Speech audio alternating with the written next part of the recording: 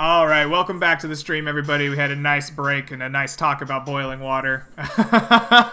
We are standing outside of this cave entrance now. You have this pile of rubble that you've dug your companion successfully out of. This druid whose life you saved has profusely thank you. He offers the remaining good berries in his pocket. He has a single cure wound spell available and is willing to use it for any of you. I'm just like point at Janlar, like just Janlar who's like still laying there. Alrighty. There's a badger standing next to you, just sniffing your chest. Like, I'll like pick him up and cradle him. Just all right, Janlar, roll yourself a cure light wounds and heal up some HP. 1d8 plus what for the druid? Plus 3. Nice. Nice. You come back to consciousness with 4 HP. And you are until you successfully have a long rest. You will keep any death saves you made, which I don't think you made any, so that's good. But you were unconscious, so just bear in mind that is a mechanic that we are playing with. So you wake up. Or only failures? Only failures. For my knowledge, do I still have my spells prepared? Yes. Okay. Then I'm gonna immediately cast mage armor on myself. Okay. And use a strand of that to create or to increase my ward. Okay. Yeah. I think mage armor lasts for 8 hours. I don't think you lose it when you go unconscious because it's not a concentration spell. Oh, I was just kind of assuming I lost it when I went unconscious. I thought he was trying to create his abjuration ward, though. Right? I mean, he could. I thought. Correct me if I'm wrong, but I thought you were refreshing your mage armor in order to create this abjuration ward again. The arcade ward stays around all day, even if it goes away, but it gets 2 additional. It gets double the amount of any abjuration spell I cast, so that's kind of why I was casting it, was to gain more. HP for my ward to take, but the Mike ward is correct. If you want the mage armor, it's still there. If you want to refresh your ward, you can refresh it, right, to get this ward. I wouldn't then. If it's still there, if I look down and I still see my mage armor, okay. I wouldn't. Yeah. So who here is injured? I assume the druid is still injured. Yes. Who else? I assume Janlar still is. Yeah. Millman is. I only ate one of the good berries that I took. I was going to feed Janlar the other one when we dug him out of the pile. Now would be a good time for you to maybe take 10 minutes and rest up. You can just take a short rest here for 5 or 10 minutes. We can have Well, I was going to use Prayer of Healing and just heal everyone for 2. That could work too. Or 2d plus 3. I would suggest we take a break anyway so that I can recoup. Yeah, we could finish the lunch we started before we heard the screaming druid. Yeah, you can do your identify. Oh, wait, no, you did the identify. Yeah, so I suggest we take a break, and I'm going to cast Prayer of Healing for everyone in the... Okay. Yeah, so instead of taking a short rest, you're going to go ahead and just cast Prayer of Healing?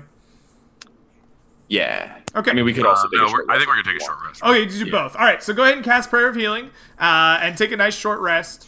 You guys can expend whatever hit dice you need in addition to the Prayer of Healing itself. Everyone gets 15 HP. Excellent. It's up to 6 people, which I think is enough to get everyone who's injured. Wait, I get 15 HP? Shit. Yeah, 15 HP. You can you regain whatever arcane recovery you have on a short rest. You can expend any additional hit dice. You spend 10 minutes having a nice little break. You eat some hardtack, some food, tend to your wounds, break out the medicine kits as need be. The druid is doing the same himself. Thanks you very much. I appreciate your healing. I thought I was done for there. What's the problem? What are you doing up here in this cave area? Oh, well, I was taking the pilgrimage up to the top of the Amber Peak. You see, at the full moon, we're having a bit of a druidic gathering to choose my circle. Unfortunately, I was ambushed earlier this afternoon. I thought to take my lunch here and have a nice break for the day, and I kept hearing this strange rumbling sound. And he kind of points in the direction of the cave and says, "Oh well, it turns out this sound was these creatures. They came bursting out of it and attacked me. I tried to fend them off with my powers, but it wasn't enough on my own. thankfully you guys were here to help me. That's alright then. We're heading the same way. Our friend Rose here is going for her trial. Excellent. I'm hoping to be a circle of the moon here. I'm going to give him a reassuring pet with my paw. You're still a badger. You just kind of pet him. I forgot you were a badger. I don't want to do. I'm still worried that we might have another earthquake or something, so I'm not going to leave right now. All right. This, were you doing anything with this cave? It seems an interesting place. No, I just stopped here on my pilgrimage, and it wasn't a cave when I was here.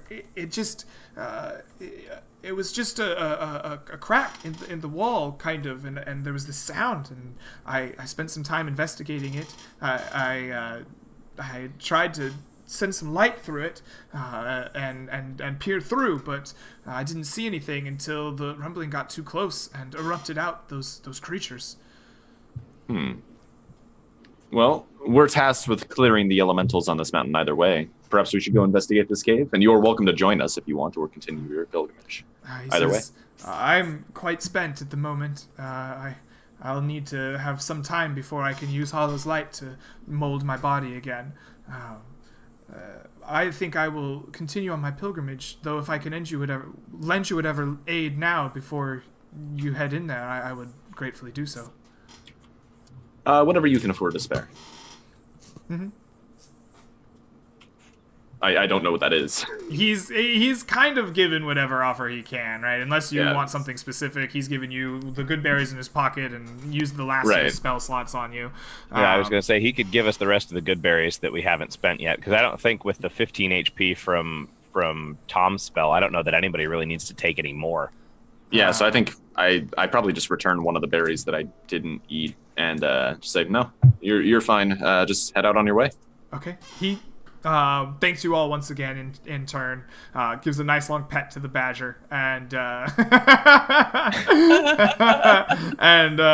begins making his way back up the mountain with his walking stick in hand, leaving you in front of this kind of new cave entrance. What do you think? Should we take a look? There might be more of those elementals, and it's our job either way. Sure, we're only 2 down. That's not glory enough for one day. Agreed. And I will go ahead and cast a light on that solid glass lantern that Tom carries around. Strap it to his belt. Nice. And so you do, and you cast light and make your way into the cave entrance. You see it as a natural cave with kind of jagged stones. You hear dripping of water coming down from this ceiling as you walk into it that expands upwards of 20 or so feet. You are immediately recognizing that as your dim light from the lantern goes past out about 30 feet, you can move. You can move. As you do, you'll see the kind of fog of war shift and move. I'm trying that out. It'll be interesting to see how it works for us. You see that as the bright light kind of hits to dim, you can't quite make out what you saw beyond it. You're kind of the darkness is almost magically oppressive. And as you step into this area, all of you feel on your new seeker marks, except for, of course, Sambar Redhorn, this faint burning sensation, alerting you to the presence of rift magic. Faint and not very powerful, but immediately you feel the burn. The rock formations you see as you step in are this kind of rough, pumicey, pockmarked stone that seems to have been eaten away through time. In certain places, you see these scrape marks along the wall, as if like stone has been dug out by like a great hand or like a rough tool, but not a human tool or a dwarven tool. This doesn't remind you of mining, almost more like scraping or grasping. and you hear just kind of a low drone of like stale wind as it moves through here. You feel the like old and ancient musky air escaping past you out into the openness behind you. So, two things. First, Villith has 60 feet of dark vision. I don't know who else. Yeah, I was gonna say I'm not sure who else in the party has. You dark all vision. can only see 30 feet for the purposes of the way this map works. Get wrecked. Yeah, I was gonna say, and then the other thing is when I use the advanced fog of war feature that I will really want to try out to see how you like it, it breaks really bad if all of you can see 60 feet. So I gave you all the 30 feet of the light. Yeah. I was gonna say, I don't know if you can set it per character, 130, 160, etc. The other thing I was going to tell you is because you have the stream up, we can technically see the entire dungeon on Twitch. Don't look at the stream, man. What are you doing? Will do. just so you know. Yeah. No stream sniping. Yeah, why are you stream sniping D&D, bro? You can pop the chat out, right? You don't have to. I thought you might care to know that was all. I mean, yeah, it is what it is. Okay, Greg. Since I have such a keen sense of smelling things, what does it smell like in here? Old, musty. It smells like stagnation. Like the air in here has been trapped for a long time. Give me a perception check at advantage with your keen smelling nose. 4.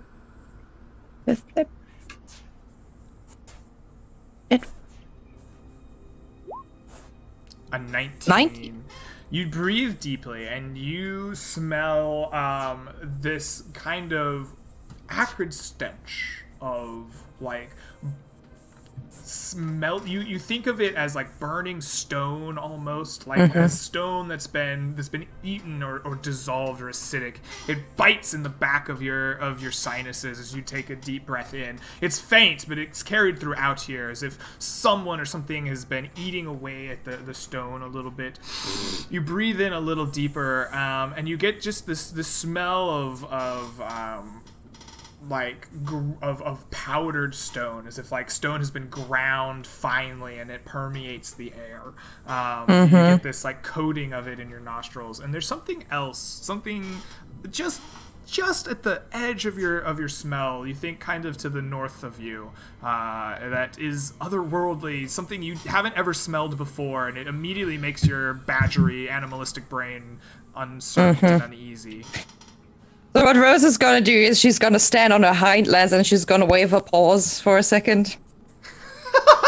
Looking around and trying to gather some attention from somebody. We're playing charades. I get a little excited. And then if somebody is looking, what she does like a tiny like a and then she like picks up like tiny pebbles and then she goes and then puts it in. And then she points like in the direction of the darkness, I guess. Okay. Rabid rock eater. Oh, got it. Yeah, something eats rocks, and was it angry or was it binging and purging? I can't tell.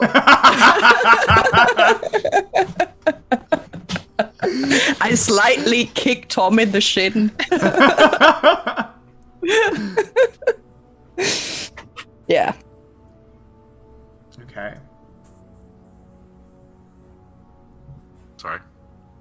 My camera got messed up, and now it's like not fixing itself.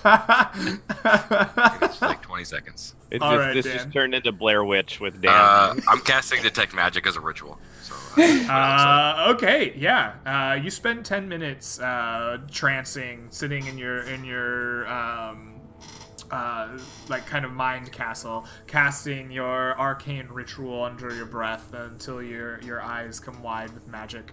And in the room around you, you do not see any auras of magic other than the ones that you expect to see, like from Villa's dagger and your ward, things like that.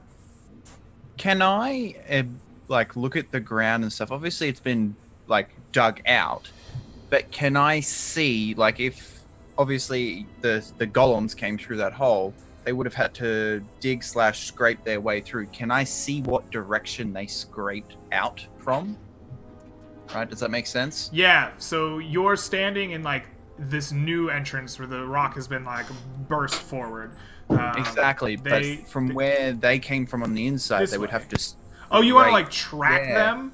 Yeah, I want to track which way they came from in the cave system, because it's literally scraped stone, so it would have a direction. You're trying to find a direction. So like, survival. The stone that you're in here is old. The scrapes that you see along the walls as you move away from the entrance, right here at the entrance, it's very clear and obvious. This is new. They like burst forth from it. But as you move in, a few feet, the scrapes are old.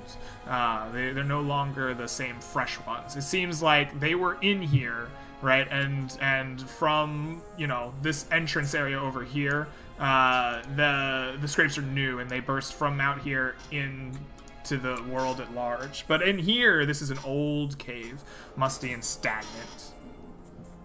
Okay, so I guess if the rocks don't make more rock marks. That makes sense. Yeah, I can't think of anything to... But I don't need a torch, so let's go for a quick, short little few steps in while he's doing detect magic. Okay, you begin wandering this off. fog of war is cool. Isn't it neat? I think it's super cool. This is part of the reason why I can't give you 60 feet of vision, though, because you see fucking everything. Yeah. You can... I messed around with Roll20 a few times. You can technically, paint out the, center columns and stuff to block line of sight. That's a different skill. It's not the advanced it's not what we're using. Yeah, we're using something much cooler. Yeah, I think. Yeah, that's the line of sight tool. Yeah, it's way more complicated. I broke a map once trying to do that. There was too many things going on. So as you step forward here, you're kind of in this area, open area. You see where the rock has been eaten away. There's kind of large columns of it around you. And this whole area opens up into this expansive central cave system. You can kind of see down to the south of you. There's a smaller opening where the cave kind of leads down south into a kind of a smaller area. You see that the cave expands to the north and to the east as well. And you see stalactites and stalagmites on the walls. The air here is stagnant and full of dust and even a little bit of maybe moisture as well. And you hear the dripping of the caverns echo around you. Yeah. As seekers, are we honor or duty bound to investigate all sources of rift magic? Now that we've detected this, do we have to see what's going on? I think that's a personal question, Villith. Are you honor bound to do it? Of course you are. There's not an official You are seekers. You have chosen a quest, right? You are going to be paid to clear out elementals, so there's some amount of you got a job to do that. But your mission statement as a seeker is to seek, right? Is to find what it is that you want to do. You are given autonomy to make the choices as you see fit. I feel like Brandt will definitely be interested in hearing about this if he doesn't know about it, but we have no duty to do so just because we're seekers. Well, if the sound comes from the north, I think we should check south first to see what ran from whatever made them come out. See if there's any smaller trapped. Extra XP if you're thinking my growth. I'll put a hand on Sambar's shoulder and I'll say, careful, Sambar. There's rift magic here. Oh. Because he wouldn't know. Yeah, no, I don't feel it. It's you pick up the skill. It's an acquired thing. Comes with experience. Acquired taste. You never know, Tom. You might suddenly start growing horns. Gain a Alright. fur coat, start looking this good. Are we gonna move in, guys? Are we gonna move in closer? Yeah. Yeah, Do you want Lilith to scout anything? Yeah, if you want to scout ahead, I'm gonna have a Absolutely. look down south. You want to look down south? Yeah. Okay. This is a cave system. That's where we find gemstones, right? It is indeed. I kind of want to be able to buy some new armor, if you catch my drift. I didn't get any fancy money. So, Lilith's gonna move over here and see what she can see, both above us and. So as you move in this direction, you are hit kind of full force with that kind of acrid smell that that Rose was sniffing out as a badger. You can just smell that dissolution of stone coming from nearby, coming from this direction up here, and it's acidic and poignant, and it sticks to the back of your sinuses and your throat as you smell it. Okay. From here, can I see anything? Yeah, up here you see more rock systems very similar to what you see around you. Here, Vilith, you technically do have more sight, so let's just. I can just drag my marker around a little bit to see what I can see, and at least There, you temporarily have bigger lift fog of sight. war. All right, that works.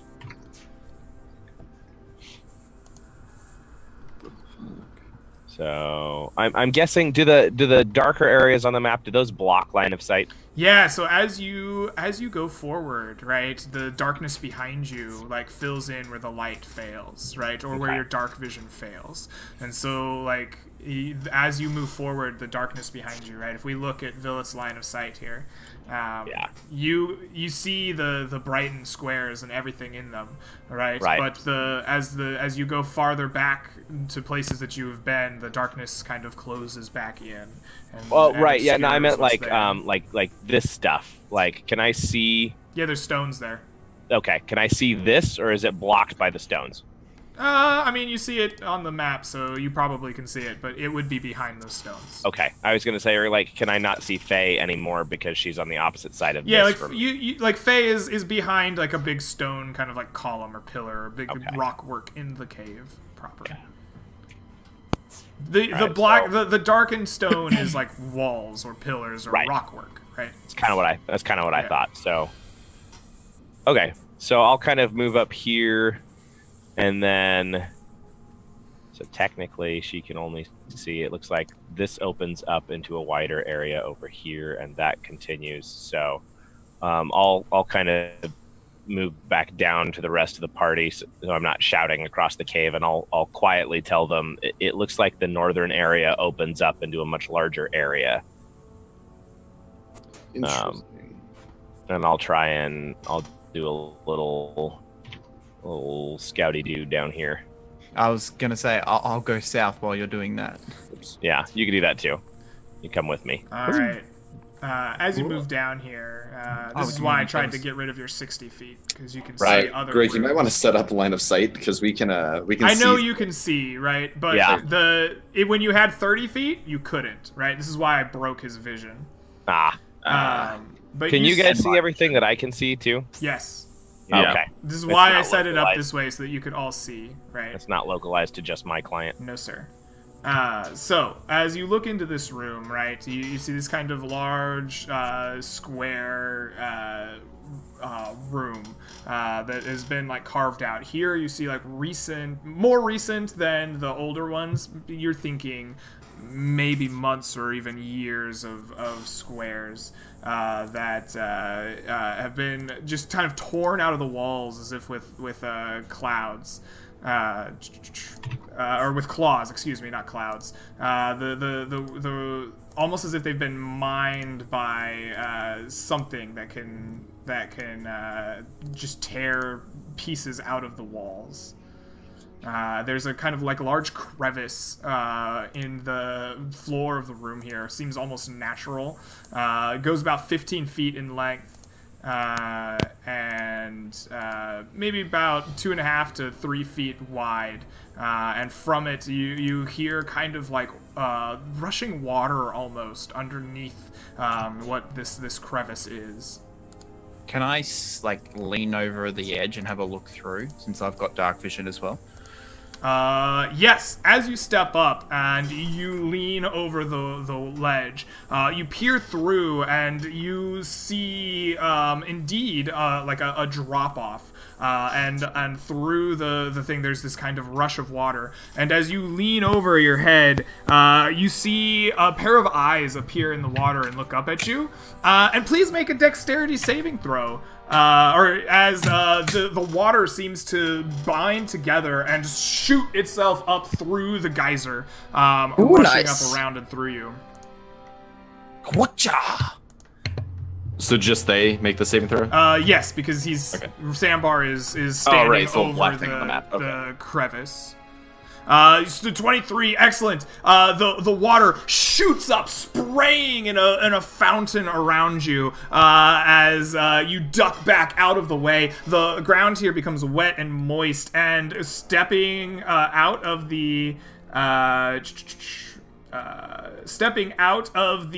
water is this like translucent almost spider that is made of the actual mist itself that erupted out of here on the wet ground, and it looks at Sambar and gives its a clacking as its teeth kind of click and crunch together, and I think we are in initiative order here. Hell yeah! Give me that XP. Ah. I'll go and add in. The lowest I've rolled yet. Hey! Do we all roll? If you want to join combat, I suggest it, yes. You guys got this. Let's get it out back here. Let's chill over here right now. These little crevices. All right, and this spider will go at 6 as well. All right, so you guys act first as this thing blashes its way out of the ground, dripping, translucent, watery. The spider stares down Sambar Redhorn, clicks at it. Villith, you are nearby and are quick to react. What do you do? Does it react to me as well, or does it seem like it hasn't seen me? It's staring at Sambar and clicking its watery, elementally teeth together. How big is this thing? Is it large-sized? Yep. All right. I will pull out. Well, I'm holding my dagger right now. I don't really want to. I think a net takes 2 hands to use, so I'll just run up and stab it. Okay, cool. You race forward, and you go to stab this creature. Please roll to hit. All right. This is our 1d20 plus my main attack with the rapier. I'm not using just the dagger anymore. I'm assuming that these things are not being made of stone, might not be resistant to it. So... Oop, that's a fumble with the rapier. All right, your rapier slashes through into the spider itself, seeming to be a pure hit, but the rapier just kind of splashes into the form of this, and like as if it were water, seems to withdraw with no effect. Okay, and then with my bonus action, I'll make an offhand attack with the magic dagger. Alrighty. For 21, you slash into it, the dagger sparking momentarily as it strikes the spider. Please roll damage for me. 1d4 plus 2d6, because I don't have disadvantage for anything, right? No, sir. Okay, plus nothing because I don't get a bonus because it's offhand. 10 points of damage. Damn, you dagger doing work. 11. 11 points of damage. Yep, I forgot about that. That I still get. Yes, so it still glows with your blood, striking the creature for 11 points of damage, as it is clearly effective, right? Like, water splashes out of it, it recoils, like, clearly feeling it, and it now turns its attention and hisses its little spidery, watery hiss at you. Greg, how long has it been that we've been in this cave? I mean, how long? Like, not that long, right? You just wandered around for a quick minute. Okay, all right. Cause I'm trying to track because the dagger only stays enchanted for like an hour. Yeah, I know we took a 10-minute rest. So you took a 10-minute short rest. You spent a couple rounds just digging people out. You conversed for a little bit. You've wandered around. I'm guessing it's been like maybe 15, maybe 20 minutes. It hasn't been an hour. That's for sure. Right. Yes. So that happens. Excellent. Tom, you hear the sounds of this spider echoing through the otherwise fairly silent cave, and the rushing of your companions down this small bit of the cave. What do you do? Yeah, well, time to go, and I'm gonna start running down to lend some assistance, which I believe is 60 feet with a dash, so I can get up to just about in range, actually. Yep. To there, perfect. So I run here, and that is my turn. All right, you run in. You see this like semi-translucent spider of like water getting slashed by the magic dagger as your turn comes to an end. That brings us to Janlar. You hear the echoing of the spider. You see Tom rush forward. What do you do? Sorry, I'm just gonna move up to over here. And there's got too many people in that room right now, so I'm just gonna wait and see what happens. What did you just say? Like, sorry, I'm just gonna wait. I'm just gonna stay here and not. Okay. All right. Awesome. Janlar, you stand there. Sambar, you have seen this thing rush out of the ground in front of you. What do you do? I was just looking at my character sheet.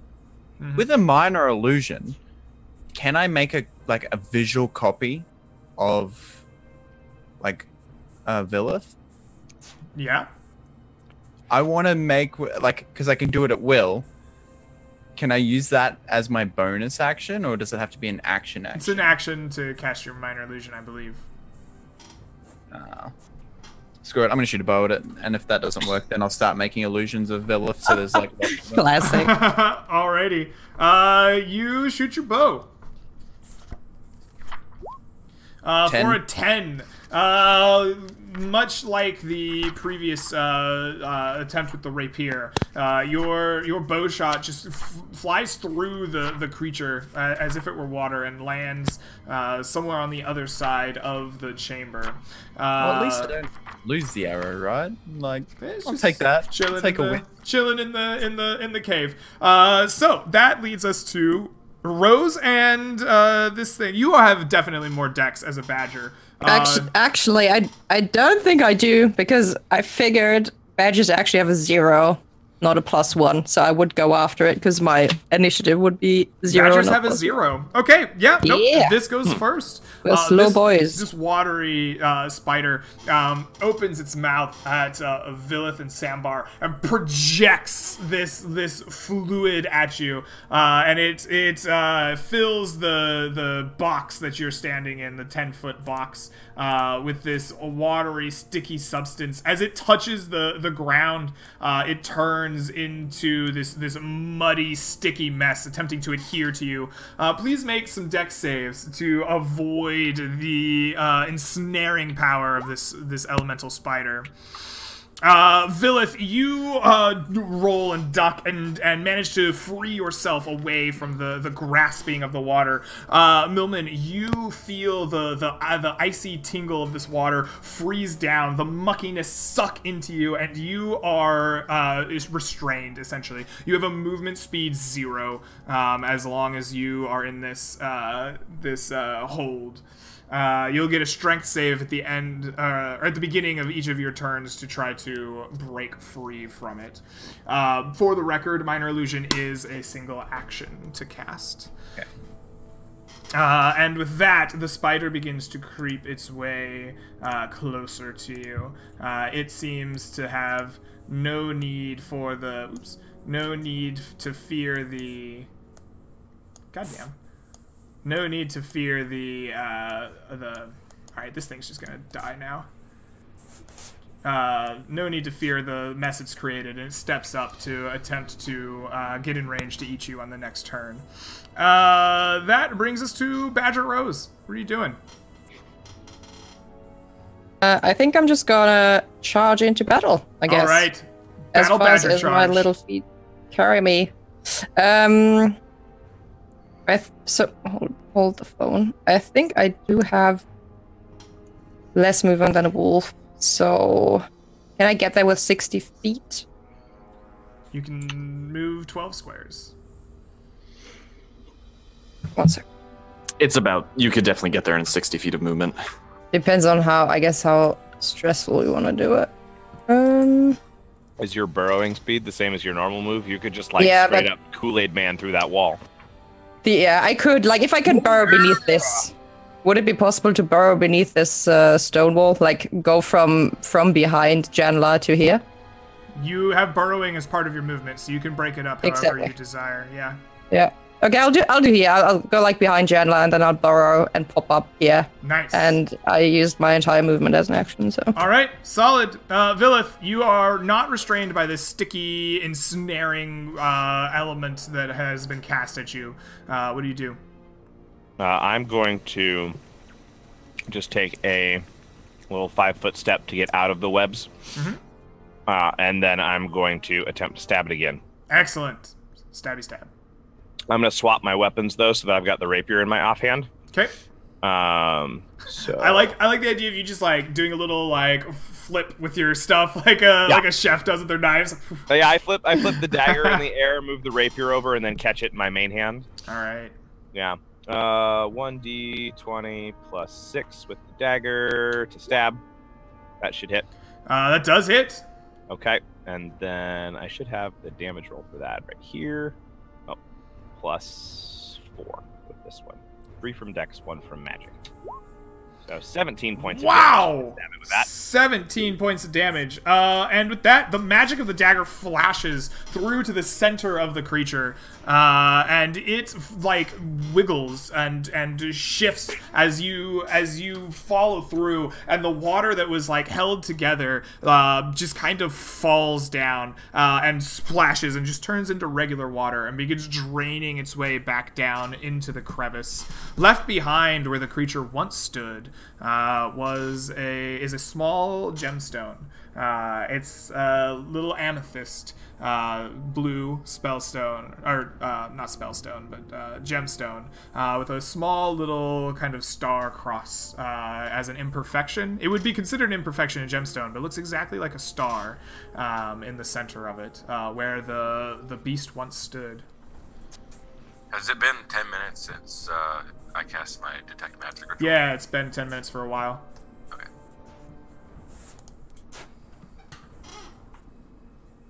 Talk to the druid for a minute. I guess I'll pick that up. Okay. And I'll offer it to Janlar and tell him, since the Identify spell he cast earlier had some expense to it, maybe this is useful to him. Also, if he has Detect Magic up still, then... I don't, so... No. You have Detect Magic up. It's been 10 minutes from your ritual. Okay, yeah. You I thought you meant it had been over 10 minutes. You see that this stone no longer has any magic. It's just a stone. You could have seen a glow of magic around the elemental that was here. Okay. Yeah, I take it from him and say, looks like a normal stone to me. There's no magic left in it. Oh, good. Well, you don't mind me taking it then, and then just lean over. Yeah, I'll hand it to. I assume we plan to liquefy that. We're all a little bit in need of some more assets, aren't we? A bit. Always. I'm not going to keep it for myself. Villith raises an eyebrow at his comment about liquefying, just like unsure if he meant that as a joke or not.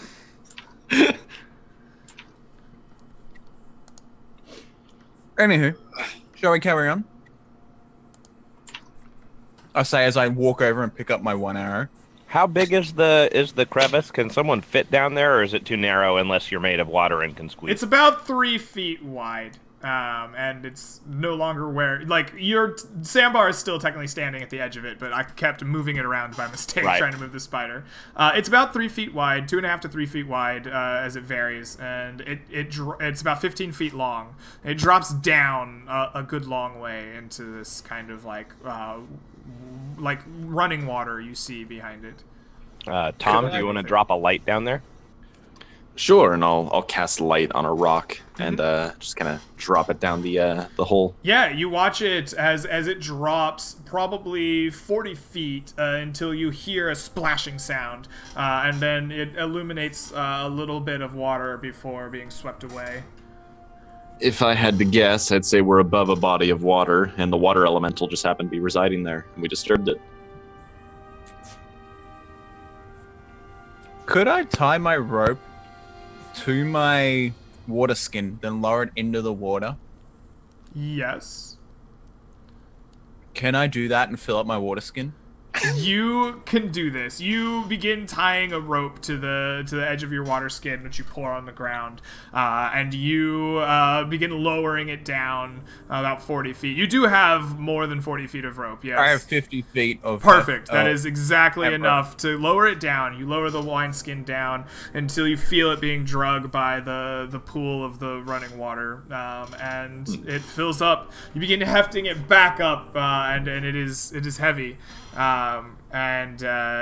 You have a water skin filled with underground water.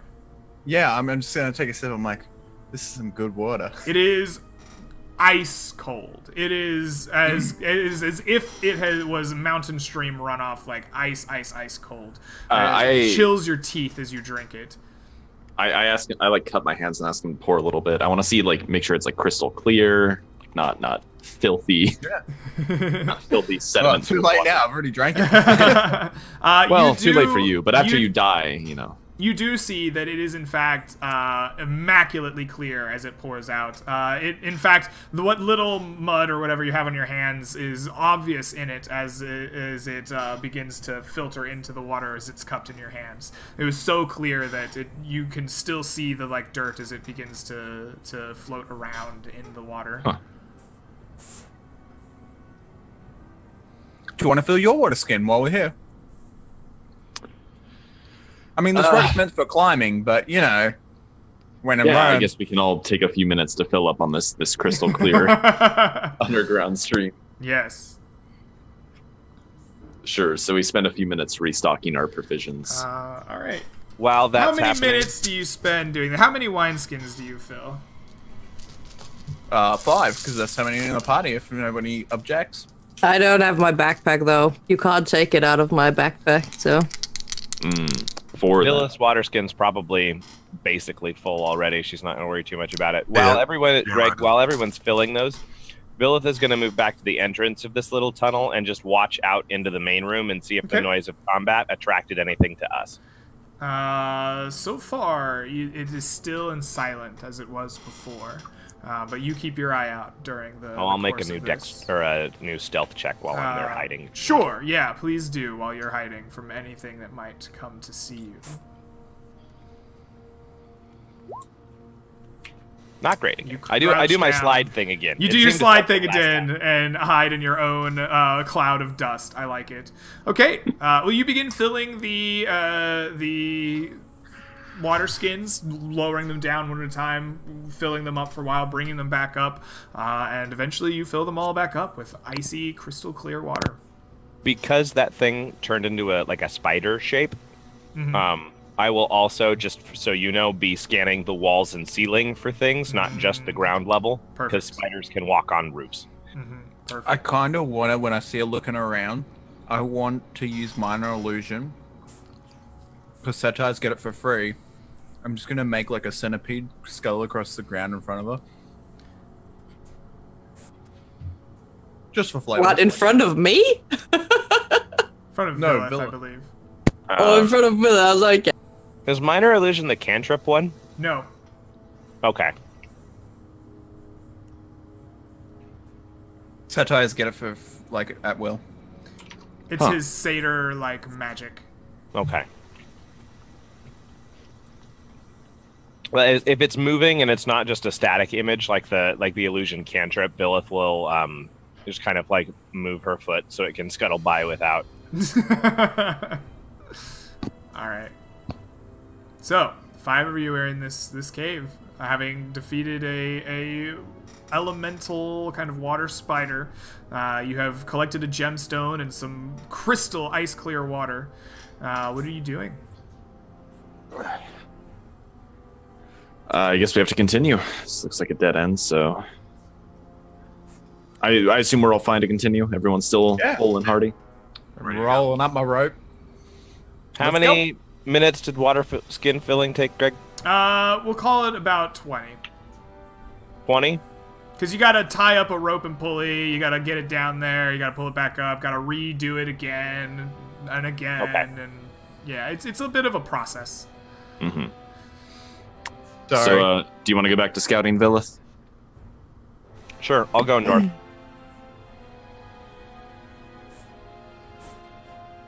Oh, the gray is the end of my line of sight. Okay. I thought it was like a change in floor texture or something.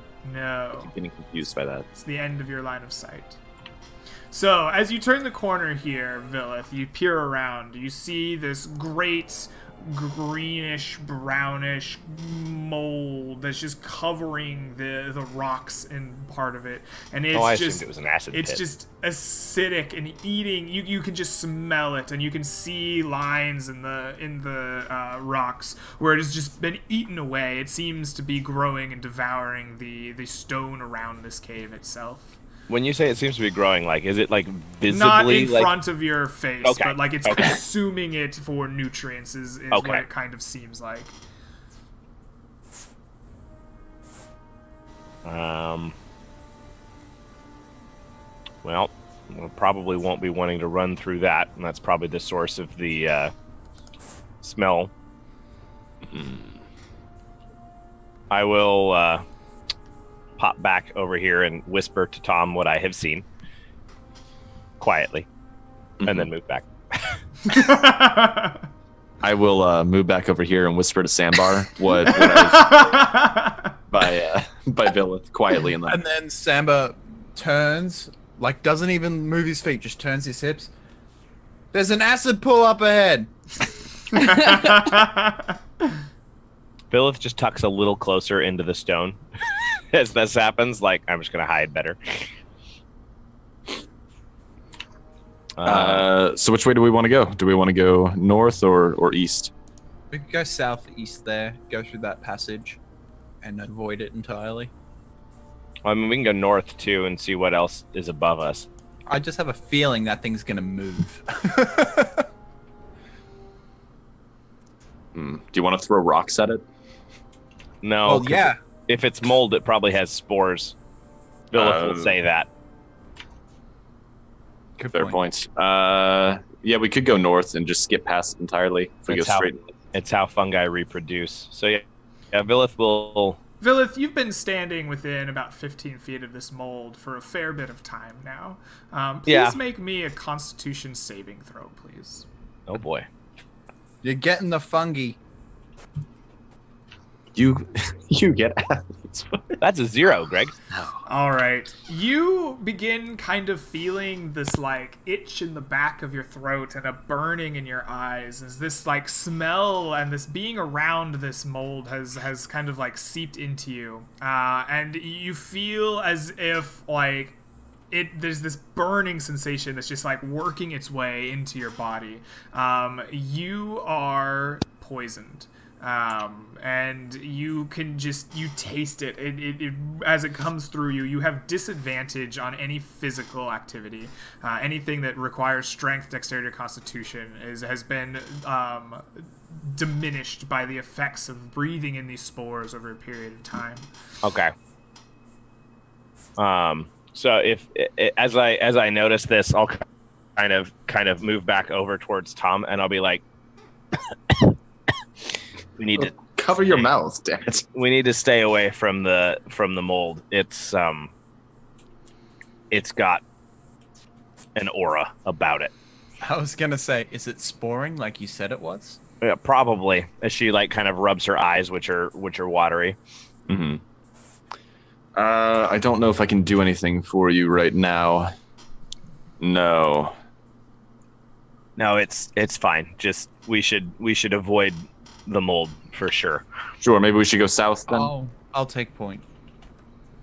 You just take it easy. What do you think? Did I have disadvantage on stealth checks too then, Greg? That require dexterity, strength, or constitution, yes. Okay. Yeah, might just be in our best interest to go south then. Avoid the pool entirely. All right, I'll take point. I'll try stealthing. 15. Okay. Right. You begin creeping forward slowly and stealthily, creeping along the walls as you begin to move deeper into the cave. It's very similar, but as you move deeper in, the sounds of like scraping and like rock, stone on stone scraping together begin to emanate from kind of this direction up here. I think I just pinged black on black, so that doesn't help. From like this direction up here. It's okay. And again from this direction down here. So you just see me put my hand up and like I point at my ear. Mm-hmm. And like you obviously hear it. And then what was the second ping? I didn't see the second ping at all. This from down this way. Okay. And then I'll take point and move this one.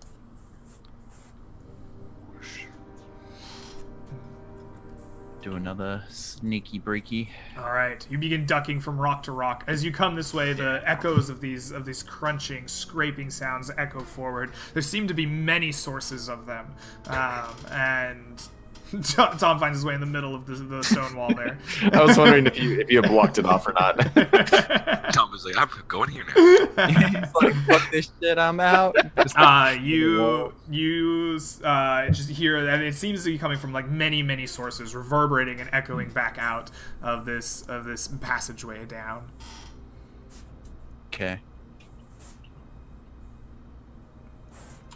As you move here, you get some line of sight on some creatures. They are small, almost 4 to 5 feet in height.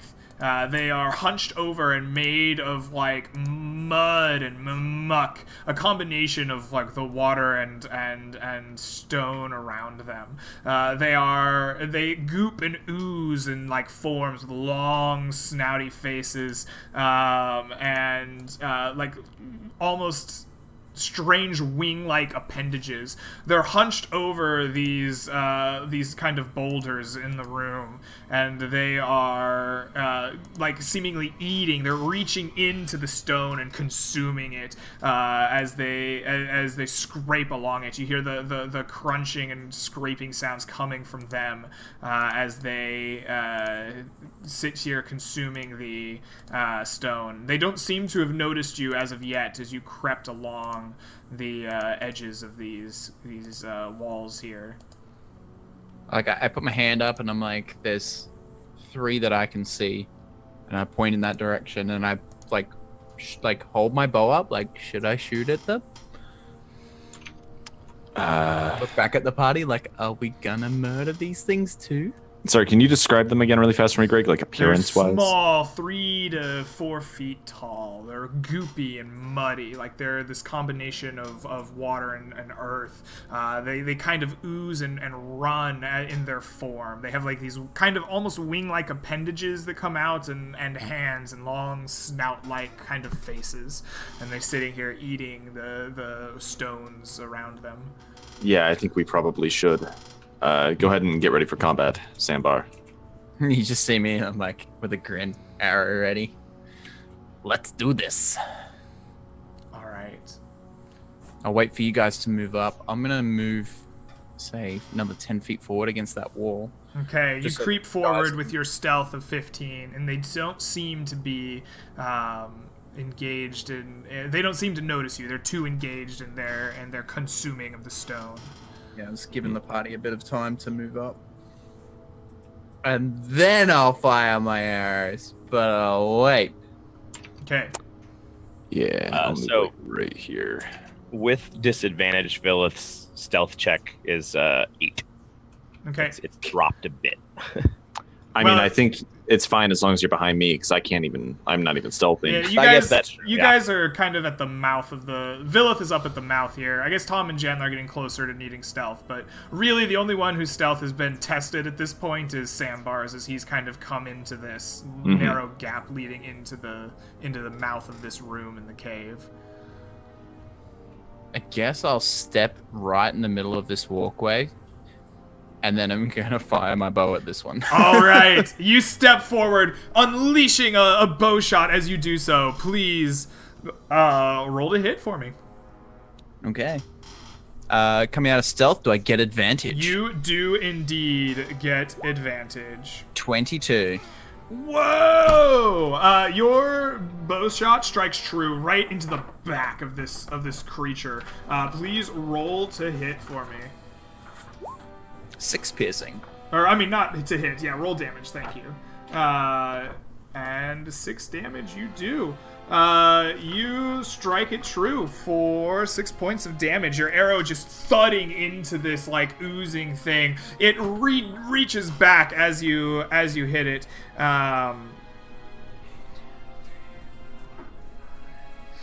7, 8, 9, 10, 11. Okay, and it is very, very hurt by your arrow. Seeing it land, I want to trigger my action surge, get that surge of adrenaline, and fire another arrow. So Absolutely. quick You one, two. trigger that surge of adrenaline. Fire away. Oh, crit fail. Your second arrow, you were too hyped up for it, and your Yeah. arrow flies wide, alerting the rest to your presence. And with that, I believe we will go into initiative order. All right.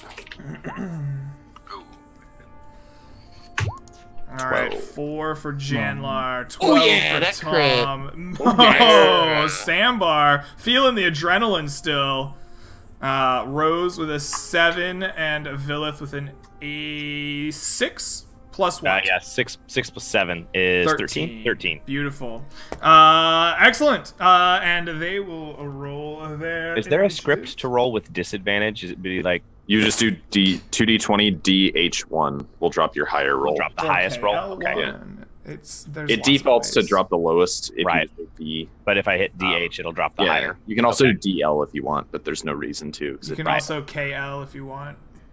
Yeah, Okay. K is for keep. Keep lowest. Okay. They go on 10. All right. So your bow shot strikes true. The creature goops and turns to look at you. But you're too quick, and it is still your turn, Sambar. What do you do? As it turns around and like makes that noise and stares at me, I'm like, just shoot it straight in the mouth. All right.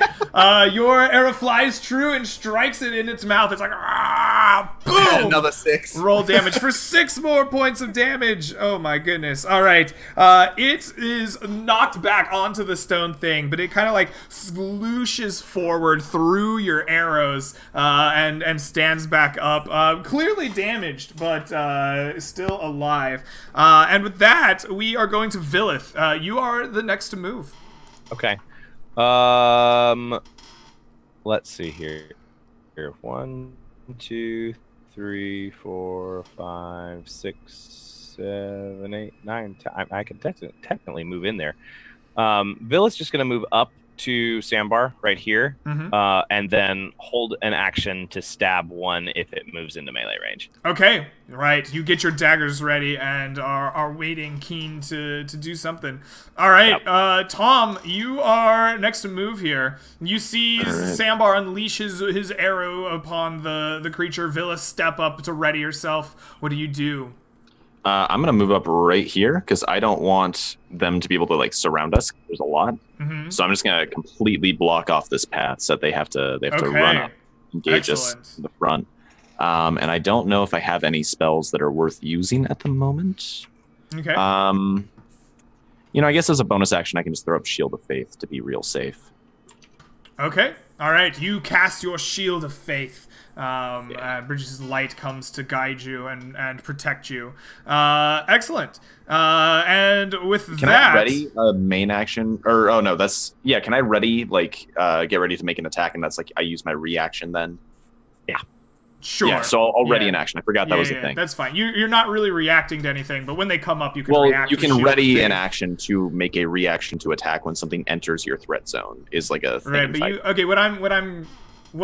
did you cast Shield of Faith? It's a bonus action. Okay, good, perfect. Yes, you do that exactly. You ready an action to come up. So, first things first, this thing that has been shot by Sambar gets those like proto wings and begins to kind of like glide its way forward across the ground towards you, and comes up to make an attack. We're just going to have them all kind of rush forward here as they can as a group. You can get your attack off on the one that comes up next to you there, Tom. There's going to be 2 there, because they can fit there, and then that, and they are just going to stack up in a big bottleneck, desperate to try to get at you, but you walled them off fairly successfully. And they just line up like dummies. Oh, perfect. Yeah, they just actually, am I allowed to use a spell for the reaction? They just mass forward and begin. You readied an attack action. That was what you said. Okay, I didn't think you could ready a spell. They begin amassing in like this big horde, just pushing, clawing at each other, trying desperately to get at you, just running into their own squares and shoving forward, just in a massive claws. Those of you who readied attacks, please make them.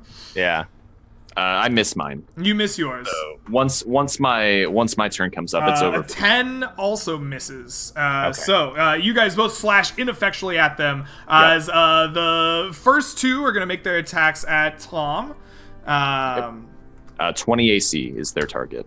Okay, they both miss, and the next 2 are going to make their attacks at Sambar. And they all miss. And everything else is just this clawing mess of mucky little tiny elementals crawling over. Like, as soon as one of them crawls up, another one tears them back down. It's just a pulsating mess trying to get at you. And that brings us to Rose. What do you do? So I take it the space is all taken up, or can I attack technically from here? Or is this like a solid wall that I can't attack? You won't be able to physically attack them with like a spear, or a stone, or a scratch, but you could maybe cast a spell at them or something, or do something at range. Right. You could maybe burrow underneath them and come up on the other side.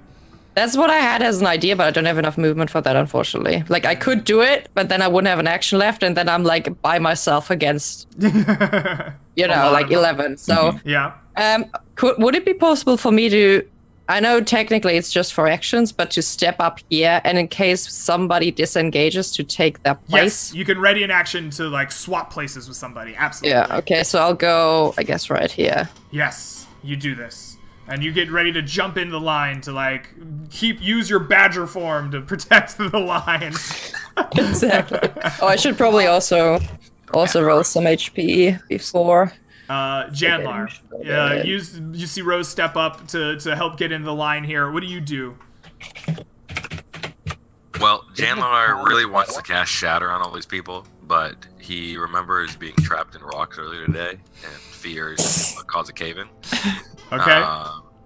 Can you said these things are flying, or do I have... They're more like gliding. They're not like flying so much. So they're not like above I don't have an angle. They use their wings to like propel them forward as they just kind of like glide over the ground.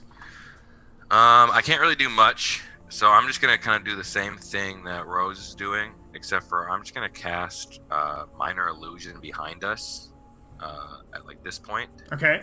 Create the image of like a large boulder like 5x5 that's like blocking the path. Just like to close off the view of the cave. Yeah, just in case anything else that hurts. Okay, yeah, definitely. Yeah, a big boulder appears as an illusion behind you, seemingly obscuring the view in or out of the cave. Excellent. And with that, Sambar, you are surrounded by these clawing, muddy, gross things trying to get at you desperately. What do you do? All right, I'm gonna quickly grab my spear and have a poking good time with the one that I already... All right, you're just gonna poke away. Yep. Swap, 22. You hit him, and you kill him. He has no HP left, basically, and it dies. And as soon as it does, right, it is immediately drug out by the companions behind it, and like discarded behind them as they rush to take its place. And its dead body ends up somewhere back here as the others just mercilessly rush forward to get at you. Excellent. Villith. You're standing next to them here. What are you doing? I will attempt to stab the one in front of me. Okay. I think. And I did realize Faye kind of mentioned the dual wielder feat, which I don't have, so I can't actually use my rapier as my offhand weapon. It has to be my scimitar in my offhand because it has to be a light weapon.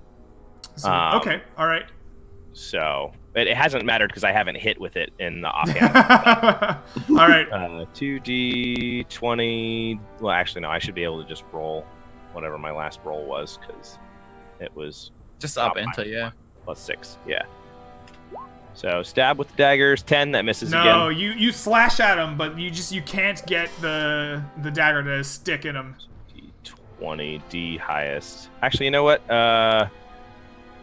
Villith will use her cunning action to disengage and take a step back. Okay, and as you do so, Rose, you have the chance to jump in front here with the vacated spot. Do you take it? Yes, absolutely. I'm taking the spot. Jump in there. Villith disengages back. Rose the Badger steps up. And and fills the front line here. Excellent. And that brings us to Tom. I'm going to cast Burning Hands. Yes, you do. And I believe every single one. I go back. Abort mission. I think I hit all of them because it's a 15-foot range for Burning Hands. Yes, it's a cone. Let's see how many of these we think you can hit. So from I just love how the moment Faye steps up into the fight, just like. I think you legitimately hit everything in front of you in a fan of intense, searing flame. You put your hands together. Points of damage.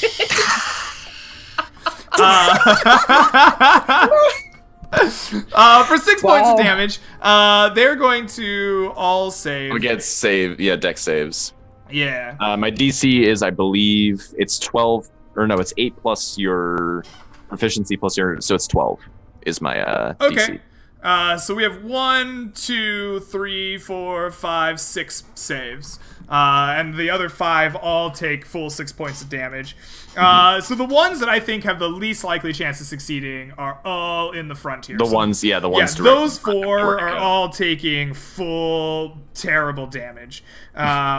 And 1, 2, 3, 4, and then the rest of them will all take 3 points of damage in their attempts to get away from the searing fire from your hands. I can do this again. Reasons why you should never borrow and pop up on the opposite side of my bed. Poor Rose. Oh my goodness.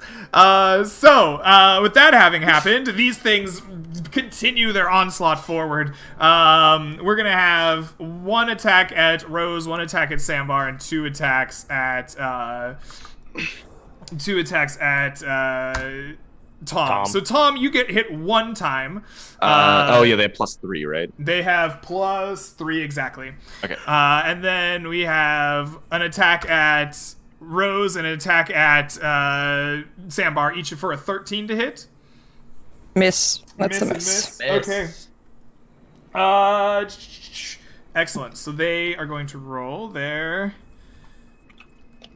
pitiful damage. 6 points of damage for you, Tom, as one of them manages to rend through your armor with one of its muddy claws and rip into your flesh. And it's ouchy. Rose, your badger form has stepped up and seen this immense fan of fire flash through them and do relatively little to them. What do you do? Well, I will bite the one in front of me, I guess. All right, badger bite, go. Let's see, 14. All right, you sink your teeth into this muddy, oozy creature in front of you. It tastes foul, but you do damage. Right. Or 3 damage, I guess. All right, and 3 more damage to the thing in front of you.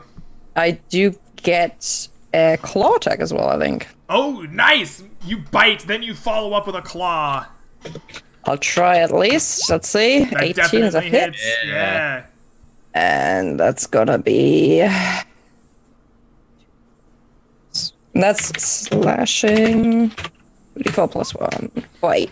An 8. Oh, excellent. An 8. 8 and 4. Yeah, this dies and falls in front of you, just splashing into like this dead corpse-like thing. Again, the creatures are ripping at it mindlessly and bury it towards the back, replacing it as the one in front of it dies. And it is dead and gone. Excellent. The badger comes through. Jan. Finally! You see Rose the badger rip apart one of these creatures in front of you. You see the fan of flames erupt around them. What do you do? I can't really do much here. So I guess I'm just gonna come in behind them and hold my action to step in front if anyone has to fall back. All right. Okay. That's what you do. Action held. That brings us to Sambar. What are you gonna do? Yeah! Oh yeah! Spear attack! All right, poke him with your stick. An 18. You poke good. For 6 piercing damage. All right, the one in front of you is very close to dead as you gore it with your spear, and it just kind of... But it keeps trying to kill you. Excellent. That brings us to Villith. You've stepped back and allowed the badger to take your place. What do you do next? Did the badger kill one? Are there frontline? Okay. Are there frontline ones that have been hurt that aren't dead yet? They have all been injured by the fan of flames. Okay. I will throw a dagger at one of them that got hurt that is currently in the front. Okay. You attempt to throw a dagger past Sambar, the most injured of them. 2d20 dh1 plus 5.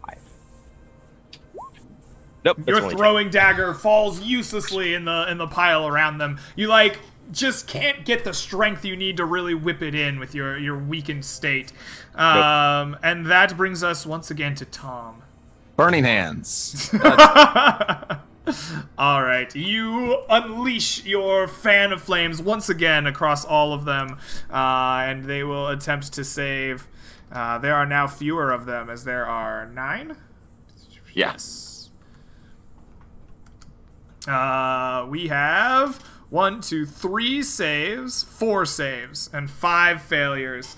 So the ones in front all take the full 12 damage, and all, the first 3 of them all immediately erupt in flames and fall dead. The one next to them that also failed its save dies as well. And these all take 6. They are singed and hurt and burning, and they are in pain. 1, 2, 3, 4 deaths out of those 9. So what we're gonna do, they of course immediately replaced by this mindless clawing horde as they rush forward, even as their fellows fall. 1, 2, 3, 4. There should be 5. 5 left. So, yeah, this guy can die. Boom. And there we go. There are 5 left standing, continuing to mindlessly try to just consume this flesh in front of them. And it is their turn to attempt to do so. The 3 of them that are within reach of Tom have identified him as the one to try to kill. And so they will all attempt to attack him with a 20 and a 22 for 2 hits. So we're gonna get 12 points of damage on you as they rend and claw into your flesh. And then we have 1 attack at Rose the Badger, who has felled one of their companions with a 19. Yep, that's it. Yes, they strike your badger form for 7 more points of damage. Right, I gotta roll my con save. 1 second. Shouldn't Sean have taken 1 more point of damage because they both have a +1? +2. Yes, you are correct. 13 points of damage for Tom. Okay, that's 10. Okay, let's do this. 1 HP. Sorry, my guy. I'm trying to kill you off here, I guess. I mean, you know what? The only difference is that now I'm slightly closer to death. Doesn't really matter. Yeah, you guys can't. These guys couldn't drop you outright enough to. All right, so that brings us back around to Rose. Right. You have been struck by this creature in your badger form. Did it knock you out of badger form? You're muted. Sorry, I'm muted. I got 1 HP left. So we're good. 1 badger HP. Nice. Yes, that's enough. That's all I need. So I'm gonna make some space for our people here. I'm gonna burrow underneath this creature and just pop out on the other side. Okay, yeah, you can do that. And this guy here is dead. He can go back here. Boom. You burrow underneath, pop out behind him, and try to strike him. Right. So I'm gonna do a bite first. And that's a miss. And then I'm gonna try to slash at it, I guess. Absolutely. 17 hits. My turn, I said I wanted to take the place of whoever moves. Can I take her place now? Yes, you can. You have that opportunity as she moves. For 9 damage, actually. Holy crap. Nice. You bring down another one. The honey badger don't care. And you slay this creature that is now standing in front of Tom. It is dead. And there are only 4 of them remaining. Janlar, you have stepped up and you've seen the badger just bear this elemental muck to the ground and kill it. What do you do? Can I draw a dagger and attack in one Yes. turn? Or after? Yeah, okay. Then I'm just going to draw my dagger and attack. All right. Drawing's a bonus action, I think. It's part of your movement, technically. Is it? Yes. Yeah, you can interact with 1 object on your turn. 22 hits. Or Please plus roll 2. some dagger damage. Oh, that's not a roll. For 5 points of damage. Nice. That is a dead thing. This right in front of Sambar dies, but it's going to be replaced by the one waiting in line behind it as it claws forward. 3 remain, mindlessly trying to kill. As Sambar, it is once again your turn. Okay, I'm going to attack the one in front of Tom All right. instead of the one in front of me. Sounds good. 14 14 hits. 8 piercing. 8 piercing? Yeah, I got 8. There it is. You got 8 indeed. All right. 8 is definitely enough. It goes down. I'm going to push into its spot. Nice. Yes, you do exactly that. Please push away. All right. You have killed them and put yourself between them. That brings us to Villith. Yes, Villith. What are you doing? All right. Well, Villith will move up and attempt to stab this one. All right. Let's see. You have disadvantage, right?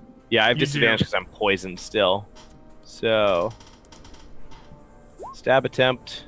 All right. That should 16 hit. hits. Yeah, you Yep. you power through your weakness and stab was- into this muck. That one's probably dead. D4. Probably. He has the ability to do so much damage. With the sneak Yeah. attack, yeah. +4. Yeah, it takes 14, definitely, yes. Death, murder, death on the mud elementals here. It is. Okay. There's a single one left, and it is Tom's turn. Well, I can finish moving and then take my bonus action offhand at Oh, okay. the other one. Bonus action offhand. I forgot. Or You keep swashbuckling. 2d20 DH1 plus 3? 5 with the scimitar. Plus 5. 17 Also hits. hit. Yes. Slash R 1d6. It takes 1. 1 point of damage. You slough off a little mud. It flashes and smacks on like Tom's armor. Yeah. Then my turn ends. All right, Tom. You've seen almost all of them die before you. There's a single one left. You have it surrounded. What do you do? I'm just gonna disengage in case I miss. I don't want to get downed in this fight. But I just can't take a few steps back. All right. You disengage. Maybe move into walk like back. this. This looks like a nice little nook right here. All right. Tom thinks about the good berry he gave to the druid. Wishes he had it back. Get back a whole excellent. 5% Yeah. of my HP. That brings us to the creature's turn. It has a couple of choices to attack, and it's going to attack Sambar because Sambar is the one that it sees first. With a 22 to hit you, we'll do 7 points of damage. Man, I've rolled a lot of max damage. 7 points of slashing damage into you.